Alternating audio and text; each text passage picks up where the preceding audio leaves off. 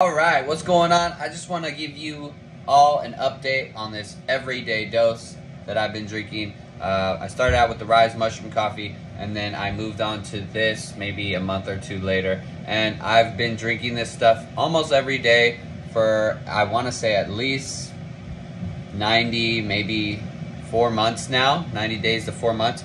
The second month, they sent me this awesome canister to hold all my coffee in. Really cool. I love it. And then the third month they sent me this cup, which this will literally keep my coffee hot for hours. Like, it's still too hot to sip after 3 hours with the lid on. And I love it. Go check it out. Everyday Dose. No link, no affiliation. I just think it's a great product.